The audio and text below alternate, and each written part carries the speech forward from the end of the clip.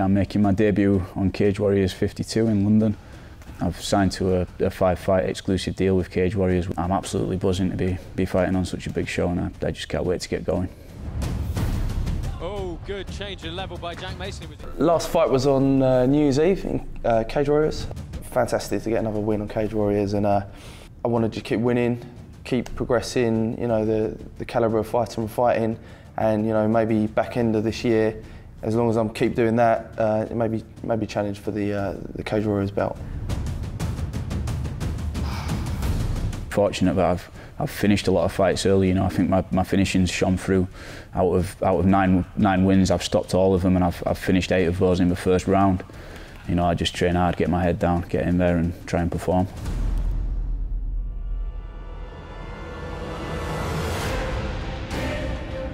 I think my strengths are my wrestling, my jiu-jitsu, and my heavy hands.